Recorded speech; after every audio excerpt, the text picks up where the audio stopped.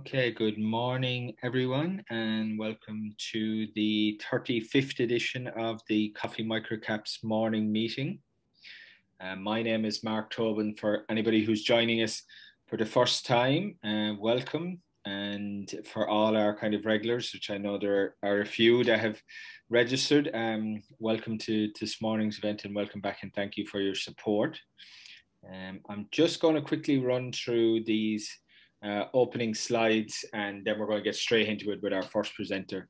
So for anybody joining us for the first time, companies you'll expect to see in the Coffee Microcaps morning meeting are companies with a market cap of under 300 million, businesses that are in revenue, approaching cash flow break even, or indeed already profitable. We don't focus on companies in the junior resource, junior mining space, nor do we focus on kind of biotechnology companies either. So it's a kind of a catch-all term for industrial microcaps. So for anybody who's wondering, what Coffee Microcaps is about, that's what we kind of tend to shine a light on. The structure of the webinar for this morning, as is every week, we got two companies presenting. It's a 30-minute slot for each company, broken down into a 20-minute prezzo, and we 10 minutes for Q&A at the end. If you do have questions, please type them in the Q&A box in the nav bar rather than the chat function. It just makes it easier for me to moderate the questions at the end.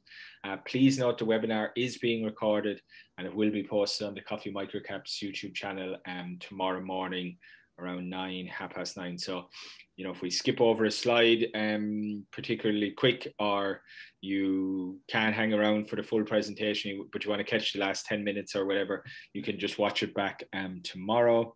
You can follow Coffee Microcaps. Twitter's our kind of main social channel. As I said, YouTube for the recording of this webinar and all our previous events. LinkedIn, and I also write a weekly paid subscription newsletter where I profile one interesting microcap stock every week, and you can get that on the Substack newsletter platform. Up first, we've got Justin Pettett, non-executive chairman of Locality Planning Energy Holdings, who's going to be joining us now in 1 minute. And then after Justin, we're welcoming back actually Dr. Chris Richards, MD of Apiam Animal Health. So without further ado, I'm going to stop sharing my screen and I'm going to hand over to Justin. Yeah, yours coming up now, Justin. Yeah, I can see your presentation now, Justin. You're good to go. Okay, thanks very much, Mark, for having us on. And hello, everyone. As Mark said, I'm the chairman of LPE. I'll just, we've got our disclaimer slide here. So LPE, what do we do? So we're an electricity provider, and we specialize in renewable generation solutions using shared solar, batteries, centralized hot water, primarily to give strata communities not only a reduction on their electricity costs, but assist them to access cleaner, greener electricity or energy sources. We're also a traditional electricity supplier to homes and businesses and communities throughout Queensland and New South Wales. Our authority enables us to go further, but we just have enough to do in those areas. We first became an authorised retailer back in 2014, listed on the AHX in 2016, and our vision really is to empower people to save money and create sustainable communities of the future. So our shared solar product, we started in embedded networks, which I'll talk to, but our shared solar product is really achieving that vision for us. Just to go through the main products that we supply, embedded networks, that's what we cut our teeth on. Around 60% of our 40,000 customers now are contracted, and a lot of those, if not most of them, are in embedded networks. And what that is we take an apartment block, and instead of each apartment facing the meter and having their own electricity account and paying their own network charges, we aggregate all of those meters together, and we put what we call a parent meter or a main meter in front of all those apartments, and that one meter faces the grid and pays one business network charge. and then we distribute that network saving through to all of the apartments in the building, which will result in quite a substantial saving on electricity costs for a lot of the customers within that embedded network. We treat everyone within an embedded network as if they're connected to the grid. So they get, all of our, if they're having trouble with debt, we are able to help them there, but we bill each one individually. So there's no difference from a customer standpoint, except they save money. We're able to make a margin, and we can also recover the capital that we've spent to create that embedded network. So LPE is really recognised as one of the largest residential embedded network operators in Southeast Queensland. Now, we have quite a big footprint in this area and have been very successful at getting customers. Shared solar is our latest product that we've been working on. Admittedly, we had a few hiccups with the network providers because SolShare, which is a diverter that we use, that's actually designed and built by Apiam Energy in Melbourne. So this is an Australian-made and produced diverter.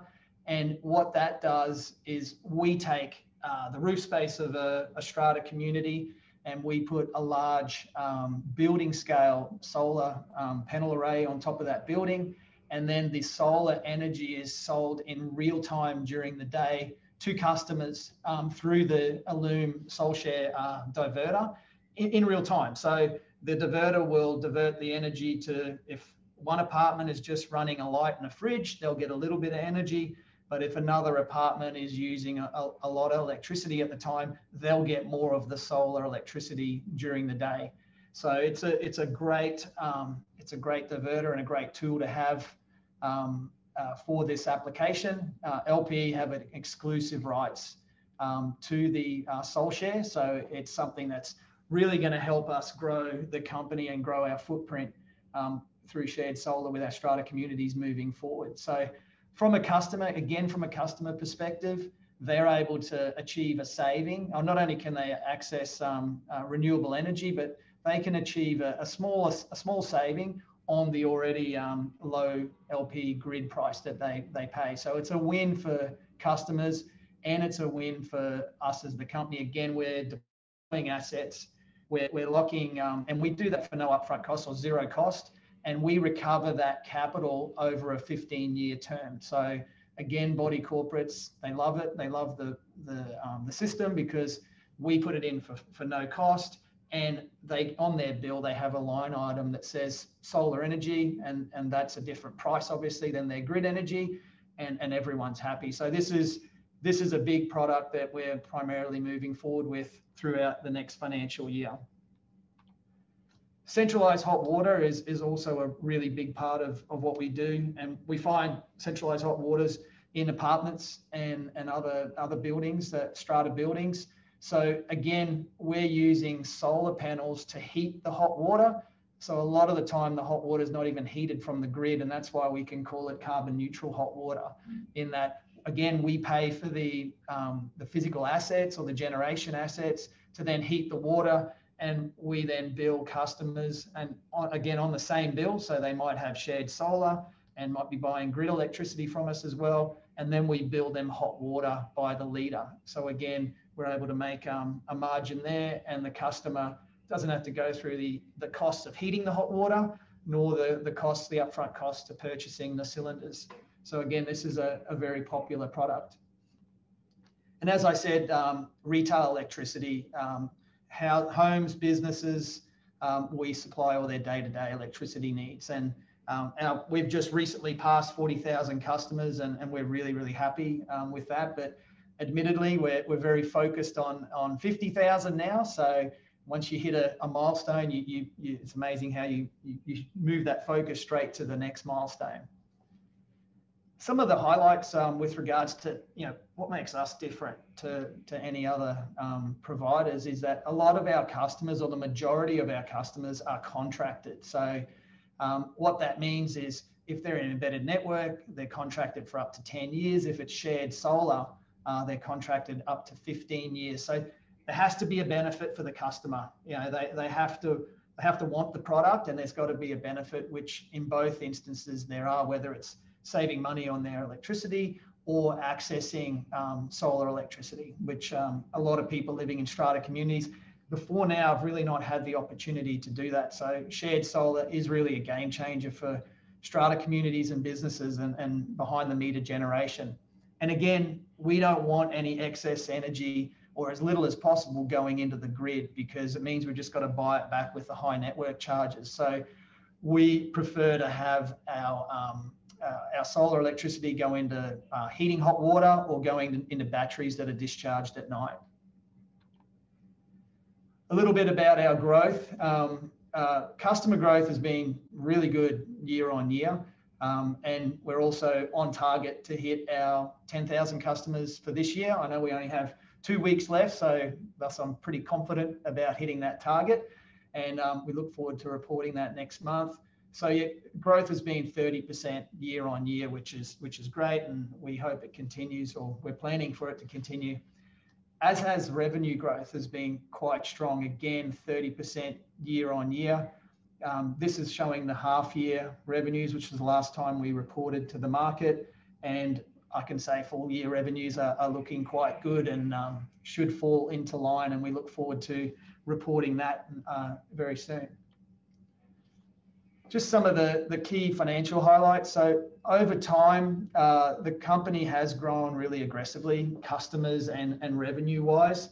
And admittedly, last couple of years, before the last couple of years, costs have gotten up. So the last 18 months, we've really focused on bringing our costs down, increasing our efficiency, and this is the result. You can see customers and revenues growing by 30%, but our operating expenditure only growing at 7%. So by comparison, we've really got a handle on that, on those operating costs. We had our first small profit in our half year, which was great, and I think that's that should, to all investors, should be a sign of the effort that's going on in the background.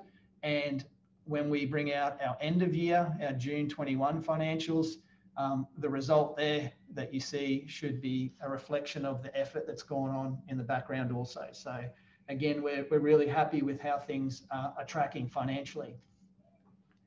As far as our growth strategy moving forward, it really is on our exclusive shared solar in strata. So and the way, as I said, the way that works is customers just pay a flat solar usage rate for electricity generated, and this rate this covers capital costs and also supplies an additional margin to LPE, but at the same time saving the customer money on their electricity.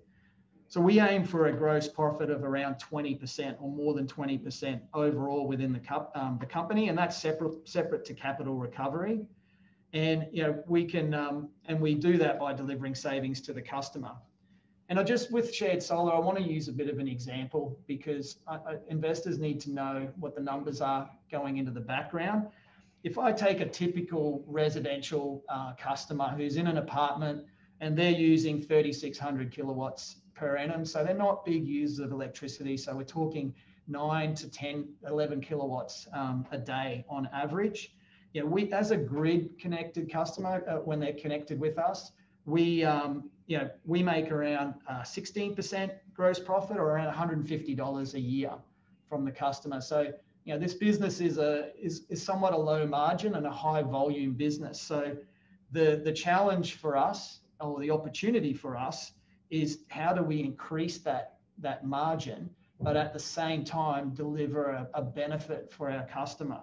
And we've been able to do that through shared solar. So for that same customer, shared solar will increase the GP to around $250 a year, and that's around 22%. And at the same time, we're saving that customer money on their electricity, plus they're accessing solar or renewable electricity. So that's an example. Like, we've got many customer types, and they all use electricity differently. So, but for this example, whilst it's not typical, I just wanted to give a bit of an idea, because we have businesses in strata communities as well that are high users of electricity, and they're also accessing shared solar. So moving forward, not only will shared solar make us more profitable, but it's also getting a lot of airplay in the media and the market. So you'll start to see a lot of articles written about it, because the shared solar is really a product that's tailor-made for strata communities.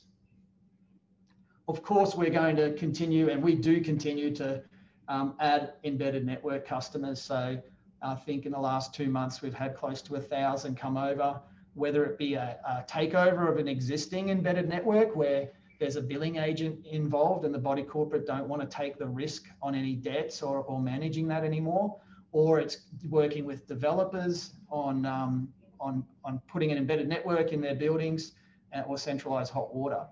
Or the other one is a retrofitting, which we've been very successful at and has been the majority of our growth in the early days was taking an existing building and turning it into an embedded network. And of course, we're always, because we can do it, we're always taking on retail customers. And, we have 6,000 customers a year alone move out of our embedded network buildings. So we want to make sure we've got a product for those customers that come out of an apartment building, move into a house. We still want them to enjoy the service from LPE. So, if we can capture 50% of those customers because they haven't moved to a different state that we don't supply in, then that's 3,000 customers a year just moving out of our embedded network. So if the customer has a great experience within the buildings that we service, they want to continue that service outside the building. So we're able to offer that. And also, being an energy retailer too, we can create products that are very soft touch to customers. So there's no line item saying a capital recovery cost or anything like that. It's just one flat solar usage rate that we can recover our capital and make a margin. And of course, residential solar and batteries, we supply and install residential solar and batteries. We do cash sales. We're looking at financing options for that now. So we offer everything. So we really have a renewable base moving forward.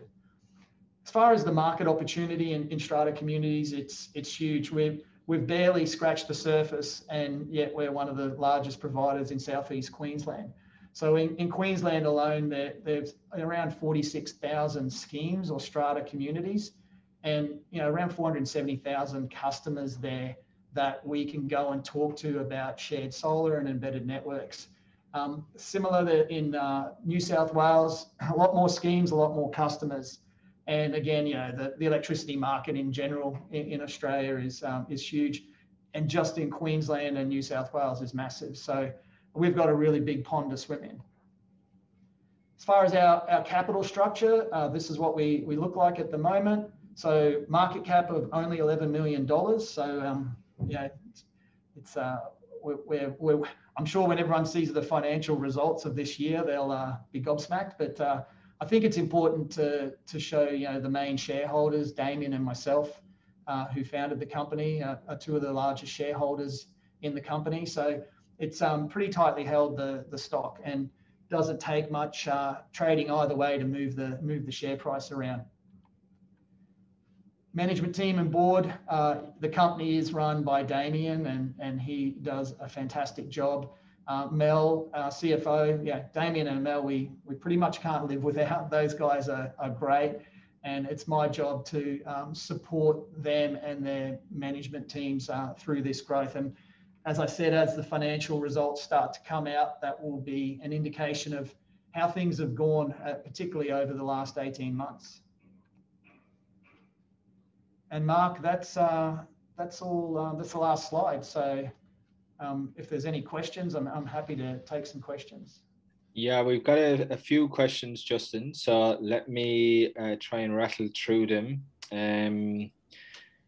Okay, here's one now with a lot of acronyms that are presuming are related to the energy market. Are there plans to make the batteries grid facing to access lucrative ancillary markets such as RERT, FCAS, and WDRM? I'm hoping you know that those acronyms, Justin. Yep. So the batteries can be a lot of the batteries, or the batteries can be controlled, and yes, we will. our plans on the bigger batteries is to have them grid facing for FCAS in particular. So yeah, whilst it's lucrative, it's just like our derivative strategy on how we purchase electricity from the wholesale market. We don't trade. Our philosophy is to preserve margin. And so we are very conservative in the way that we go about our hedging strategy. And this is probably an example. I know those markets can be lucrative, but it's not a focus of ours. So yeah, whilst we will look to have some of the batteries face the market directly, it's not a focus to make money out of helping with with FCAS and things like that. So yeah, we're really focused on what we can do behind the meter and not touch the grid at all.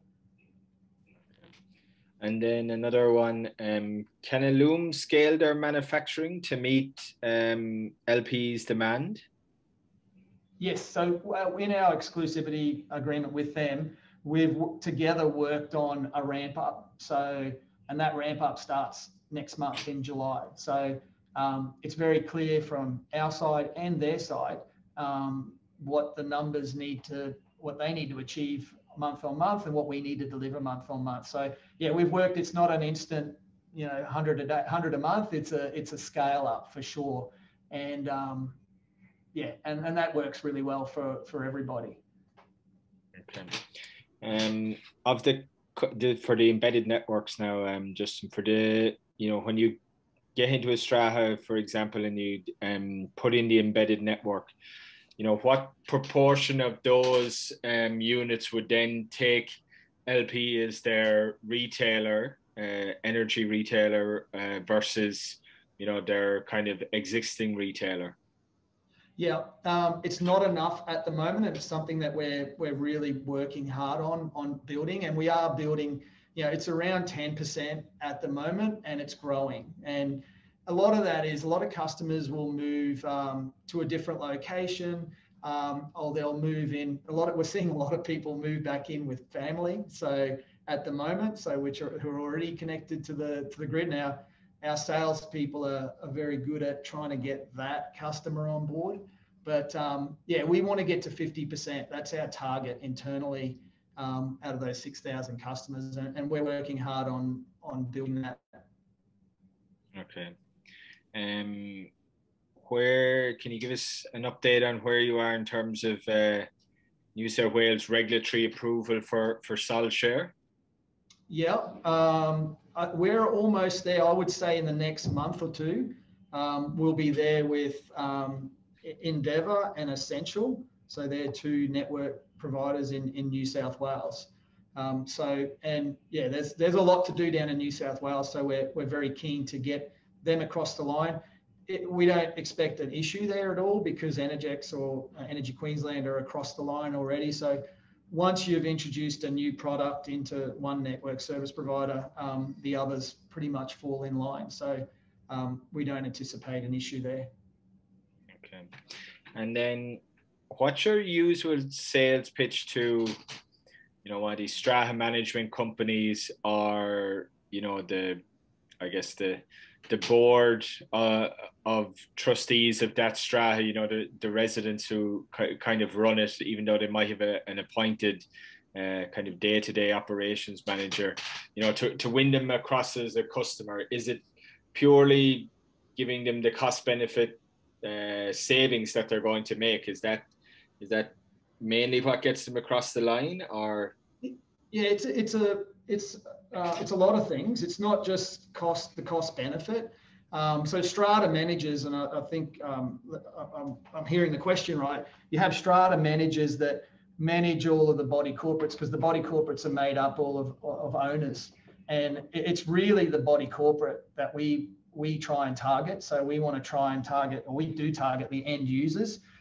Yeah, we have many relationships with Strata managers, but it's really getting to the body corporates and explaining to them the benefits of an embedded network, for example, the benefits and the savings, and more so the service that we provide, because we are a specialist Strata provider. So we understand all of the hoops they have to jump through in order to calling meetings. We help body corporates call meetings. We supply templates, and we make it as seamless as possible. And particularly with body corporates and strata managers, you have to overservice them. You have to touch them regularly, and that's what we do. So it's an area that has been overlooked for a long time, and it's an area that we are over servicing and being really successful at it. So again, going shared solar at the moment, I had a question the other day, what are the objections you get to shared solar? And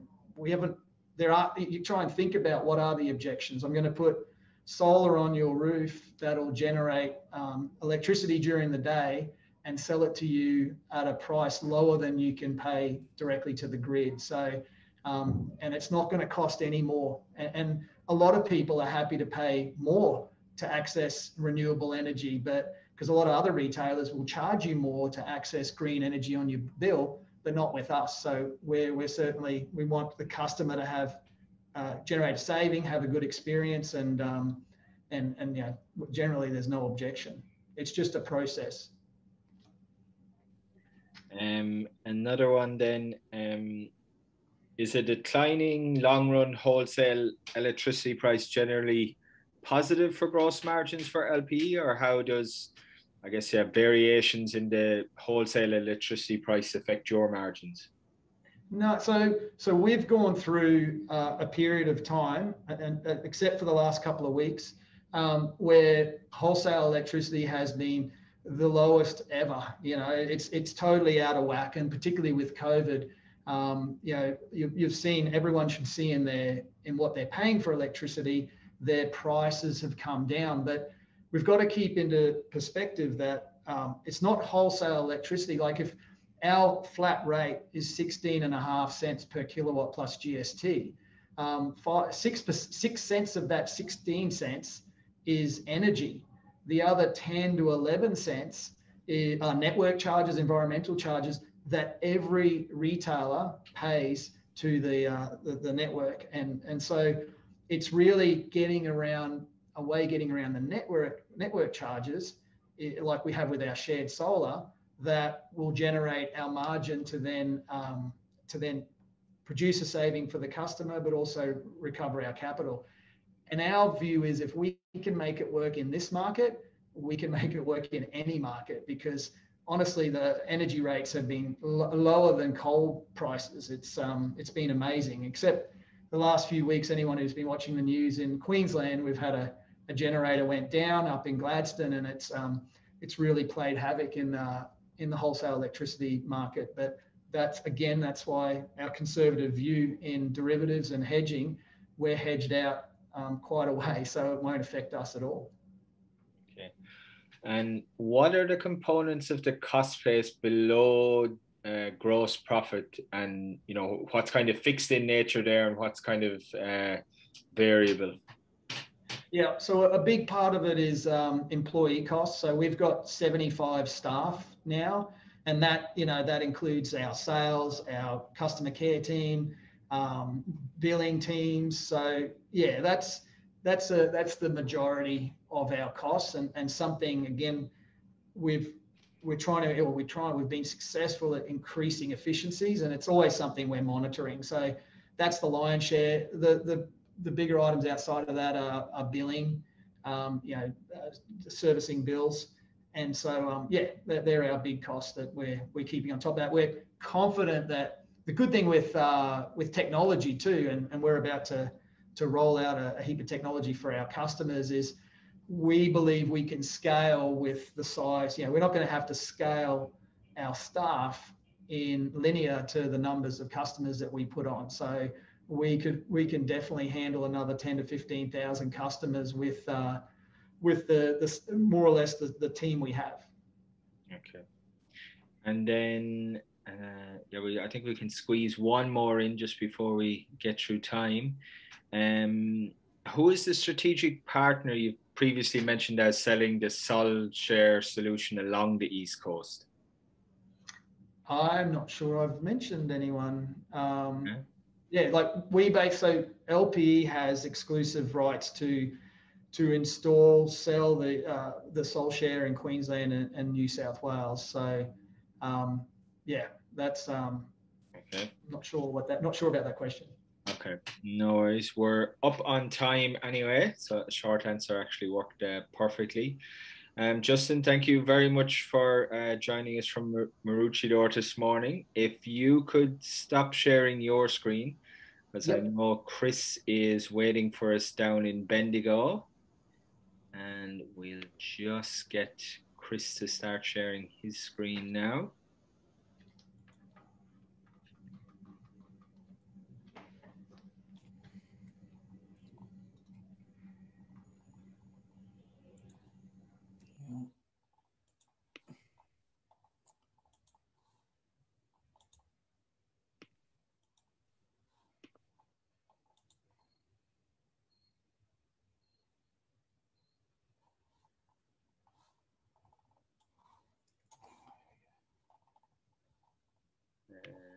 Just waiting for Chris. It's coming through now.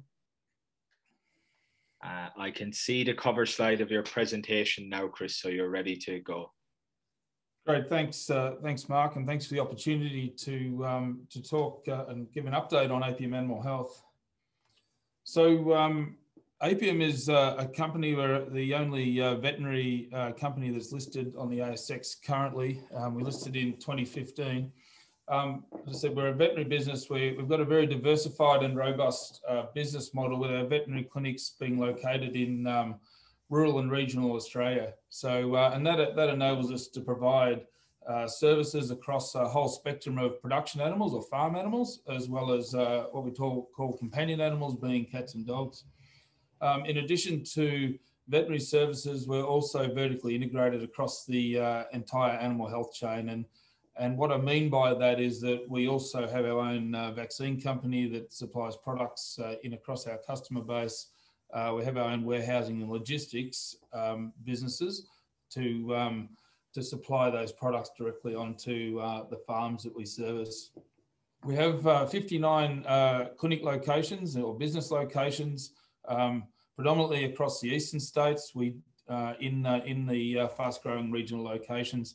We do have a clinic in Western Australia that provides services into the pig and poultry industry over there. The company is currently successfully executing a regional expansion strategy. We're doing this in addition to our organic strategy. We're doing it with acquisitions and a greenfield clinic rollout program. There's strong industry outlook for the regional and rural veterinary markets. You're probably aware that there's a movement, population movement from the cities out into the regional areas following the impact of COVID-19. And then since the easing of the drought last year, we're seeing increases in the farming industries and the number of animals, particularly on pasture. Apiam provides an attractive financial profile with reported revenue growth, earnings margin expansion. We've got strong operating cash flows and we've been paying dividends over the last 5 years. If we have a quick look at from an ASX dashboard point of view, our share price has had considerable growth over the last 12 months. Over the last 6 months, it's up about 45%, and we have a market cap of around $126 million. In terms of the registry, 28% of shares are owned by board and management. Employees also own a significant amount of shares, and our joint venture partner, Pettett, also own 16.4%. If I talk a bit more about the business in itself and what it looks like, we have our core veterinary business, providing veterinary services, and as I said, across a whole range of different species. And those clinics are all 100% owned. We also have a joint venture with Pettett, where we currently have 3 clinics that we've co-located with their retail stores, and we have over 200 veterinarians and technicians that are providing these services, as well as providing products, which make up about 65% of our revenue. We have an extensive range of animal health products. We have exclusive product distribution. We've developed a private label range, and we also manufacture autogenous vaccines. Our farmers are using online platform to order these products, and they're being delivered direct through our warehousing and logistics systems to their farms. In addition to our core veterinary business, we have some other complementary businesses that add further value to our client base. We've got genetic services, as well as providing what's becoming more important in the farming industry and in the production of food around quality assurance services. We have a veterinary diagnostic laboratory that also offers parasitology and feed testing, and also manufactures vaccines that we can supply across our customer base. Majority of our business is based in Australia. Prior to the COVID, we were providing a small amount of veterinary consultancy services into other countries, mainly in the feedlot and the genetic side. We do have a joint venture with a large veterinary group in the US to provide specialised swine products into that market. Our vaccine facility, which is based in Bendigo in Victoria, has also commenced exporting into some other markets, predominantly into New Zealand. So that's really an overview of the business. Just adding a little bit more to our operations. As I said, we've got 59 clinics. We added on 8 this year. Some of those are acquisitions, some of them are greenfields. We have a number of programs to invest in our people and develop our people, which is really critical in professional services. So we have a leadership program. We've got 45 mental health first aid officers that are located in 45 of our clinics, and to support our people.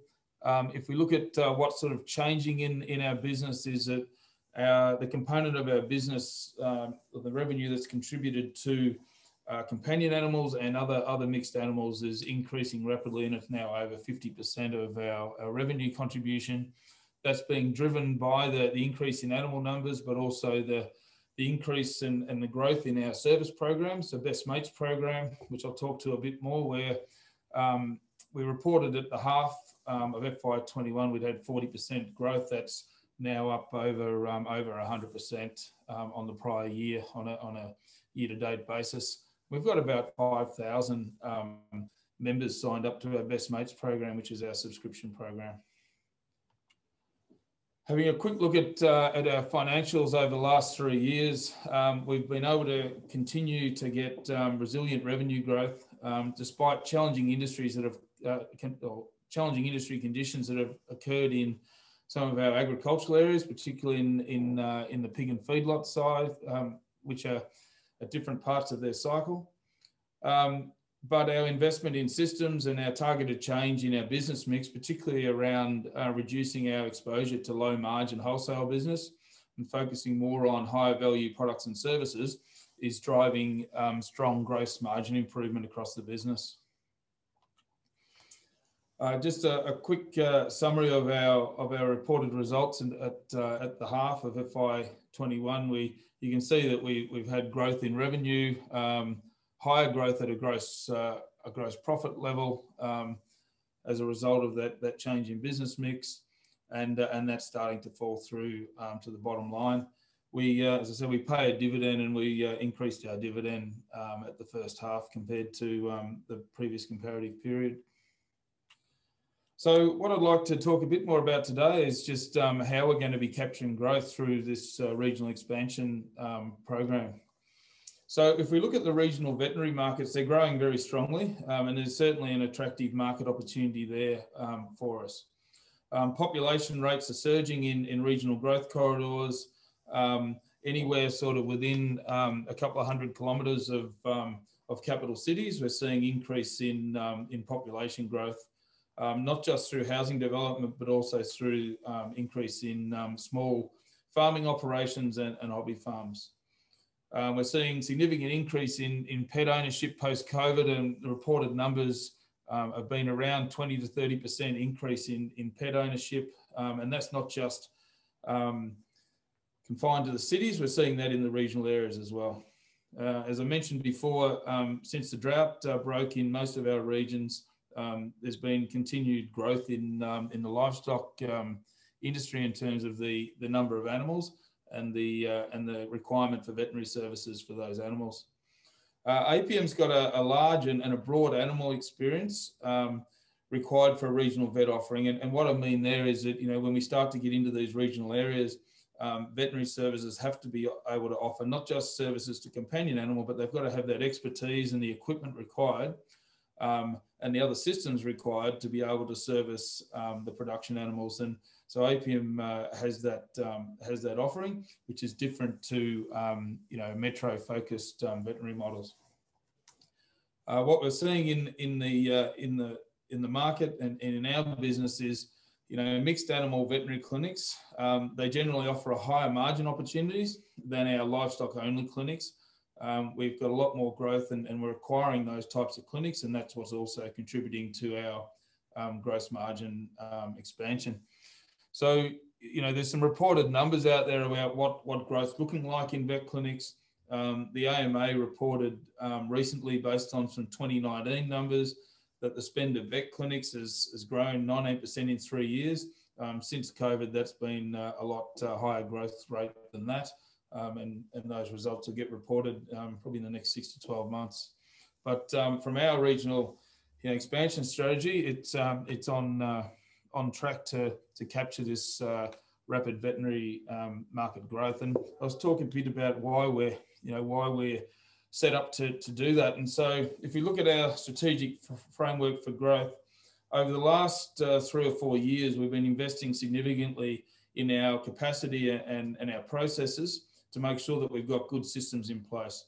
And we've also been investing in new product development and development of new services, again, that we can now roll out across our existing animals, but also we can increase the number of animals that we service and leverage the investments that we've made across these animals. So the way that we intend to drive growth in terms of animal numbers going forward is, through a greenfield clinic strategy in attractive growth corridors, through an ongoing acquisition program, and then also through leveraging our service programs across these animal numbers and using those programs to actually attract more animal numbers to Apiam.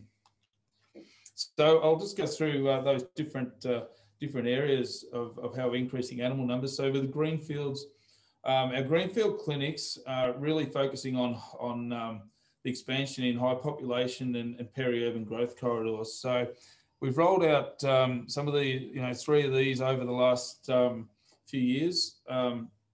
They're rolled out under the Furlife Vet brand. They've got strong revenue and margin opportunities, and we've successfully been able to roll them out. What's different to these clinics compared to what might be built in the city is they're a lot larger. So we build them large enough so that they'll support 6 to 10 vets, that they're going to be 3 to 6 million in revenue. There's certainly a bit of a drag at an EBIT level in the first 12 months. So each clinic usually has an effect of about $250,000 in the first year on EBIT, but then they break even in the second year, and then are at full maturity in the third year. And the return on capital over a 5-year period, we're expecting to get over 30%. In terms of what we've been doing in FY21, we've rolled out 2 of these clinics, one at Torquay North, which is a co-located clinic with Pettett, in that fast-growing Geelong region, and then we've opened another one at Shepparton in Victoria. So we've got further clinics planned. We've got another one that's opening in Geelong in about 3 weeks' time. So part of those greenfields we're doing as part of a joint venture that we formed with Pettett in 2018, where we co-locate clinics with their regional outlets. So in terms of choosing those optimal locations, we're really looking for peri-urban locations with a strong track record of population growth. So they need to have population growth there already and a population base, but then also a very strong prospect of continued population growth. So if you look at, for example, Torquay North, we're getting most of our business from those new developments coming down to that clinic.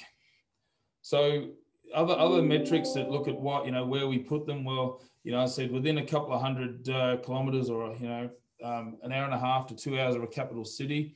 That's because people are now more, working from home for 2 or 3 days a week and then travelling into the city. So they're living out there in the country. We like to see a species mix. Some will be companion animal only, but a number of them will also be, be able to service horses and cattle and other production animals. We're building them in regions where we can leverage our existing infrastructure and support services, and we're also building them in large regional cities where we can really build out new regions. In terms of acquisitions, that's also part of our growth strategy to increase our animal numbers. We've got a strong acquisition pipeline for strategic investments. We're a company that do take a very disciplined approach to acquisitions. We've got a strict acquisition criteria. We've made 11 acquisitions in the past 3 years, consisting of 15 clinics and a laboratory, and really leveraging the infrastructure that we've built. When it comes to those criteria, there's really five things that we really look at. One is they need to be able to expand our regional footprint, bring more animals to us. They need to have an attractive animal exposure, meaning that we want to, have maybe at least 50% on the companion animal side, and an ability for growth. They need to be have strong financial metrics. They need to be large enough for the ability, to expand. And probably the most important thing for us is that they need to have an excellent team, good culture, and proven track record, so that we have confidence that they'll be able to realise the synergies and deliver the growth that we're expecting. So this is an example of some acquisitions that we announced a couple of weeks ago. So this is where we acquired three businesses consisting of 4 clinics in Queensland, which will add about 10 million of revenue on an FY21 pro forma basis. So the first clinic, Sanford Valley, this is a large clinic that's probably the closest one we've bought to a capital city. So it's 25 kilometres northwest of Brisbane. When it was founded 50 years ago, it was predominantly production animals, but it's now grown to a clinic that's between 65-70% companion animals, really following that strong peri-urban growth that's occurring. So that clinic, continues to provide services into the equine industry as well as cattle. So it fits perfectly for us to be able to capitalise on that clinic.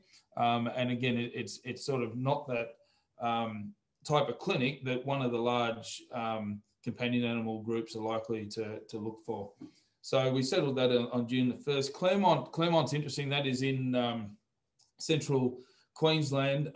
Again, it's got good revenue split across companion animal, equine and cattle fairly equally.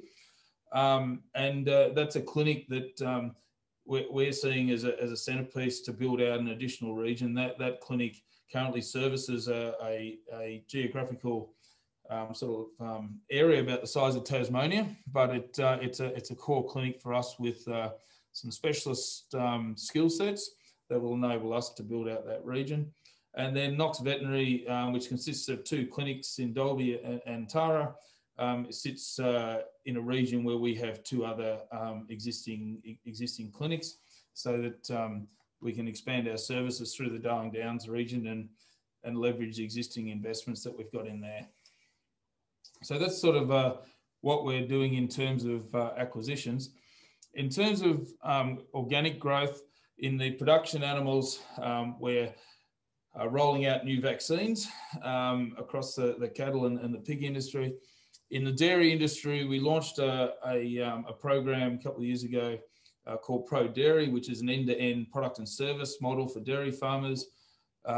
This year to date, we've had 100% growth in terms of our dairy farm enrolments. We've got about 12% of Victoria's dairy cows enrolled in the program. Victoria has about 70% of the Australia's dairy industry, and we're also been expanding that out through Tasmania and southern New South Wales. So we've got a fairly aggressive strategy at the moment in that market to really increase our market penetration into other geographical areas, and that includes setting up 2 satellite clinics to really give us a footprint in some new regions. Our Best Mates program is a whole of life companion animal wellness program. We commenced the rollout of that at the start of FY20, and we've seen very strong growth reflective of increased pet ownership post COVID-19 lockdowns. So again, this is a program that when we make acquisitions or we build greenfield clinics, we can roll that straight into those clinics. Our 2 greenfield clinics that we've recently opened, their membership of active clients is sitting at around 25%. So it's a program that certainly has got good uptake in new clinics. And currently we've got about 6.8% of our active patients across the business that are members. But that leaves still a fair bit of growth opportunity there. We think it maybe cap out around 20-25%. So if we look at outlook for the company, as I said, we've got regional veterinary markets are growing very strongly. Our management team are very focused on growth through regional expansion, greenfield clinics, acquisitions, but also through our organic business initiatives. And then our business reinvestment, it's very carefully balanced against return on capital thresholds. So with greenfield clinics, we know that we're going to have some initial downside at a EBIT level, but we know we get very good return on capital over a longer period. With our acquisitions, we know we get immediate cash flows and the opportunity to improve our returns on capital in those businesses. So with that, Mark, I'll open it up to any questions. Thanks, Chris. Just first one after, in terms of deciding between an acquisition and a greenfield site, I'm thinking now, you mentioned Shepparton there as a greenfield one. If we take maybe, somewhere like Orange in New South Wales, where, it's a decent sized town, probably the same size as Shepparton or maybe slightly smaller, but, I'm sure has an existing vet clinic in town servicing, the local market. What makes you decide we'd like to try and acquire that one, or we think actually we're better off putting in a greenfields one and we'll just compete with this clinic? Just more about that decision where you've got an existing clinic and trying to decide, do we acquire it, or we can put in our own greenfields one and just compete with them? Yeah, I mean, our preference, for example, in somewhere like Orange or those large regional cities is to acquire an existing clinic, because there tends to be a large dominant clinic in town that might have 6 to 10 vets. So, in that case, our preference would be to acquire. Now, in the event that we couldn't acquire, we would then consider greenfield, but it would have to meet, we'd have to be fairly sure that we were able to attract, a similar level of skill set to that region in our clinics, and that there was going to be, some real additional growth to what historically had been happening in that region. So, we're not just going to go and build a greenfield clinic because we can't buy one, because unless it's going to make sense and it's going to meet the financial metrics that we expect it to meet. Whereas, in Torquay, for example, that was an example of where we did try to acquire in that region, and we were unsuccessful. But when you look at the growth that's occurring in that region, and if we position the clinic in the right place, then we're expecting to get exceptional growth. And we also knew that there was strong demand from experienced vets to come and operate a brand new state-of-the-art clinic. So it ticked all the boxes for us in that case. Okay, great. And then we'll go on here from the audience. What's the margin uplift per customer when they transition from, a pure transactional fee for service versus coming on to the Best Mates program? Yeah, so it varies. It does vary across each clinic, depending upon the level of services that they provide and how active the clinic is in promoting the Best Mates program. But to give you, on average, someone who is not on the program might spend around about $450 a year. Those that are on the Best Mates program, which costs about $550 annual subscription, for which they get a lot of services and they get unlimited access in terms of consults. They tend to spend on average around $1,100 annually on their animal. Okay, great. And then in terms of the mix going forward, do you have a preference of, you'd like it to be 50-50 greenfields versus acquisition, or are you agnostic to, what comes through the pipeline? I'm just saying, next year could be very acquisition heavy, the following year maybe very greenfields heavy. What's your kind of outlook on that?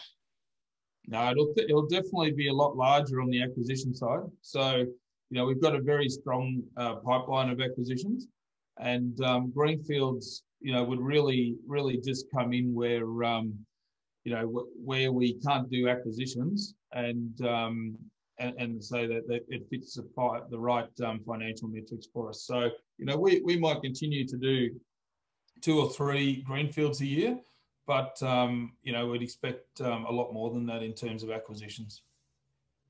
Okay, great.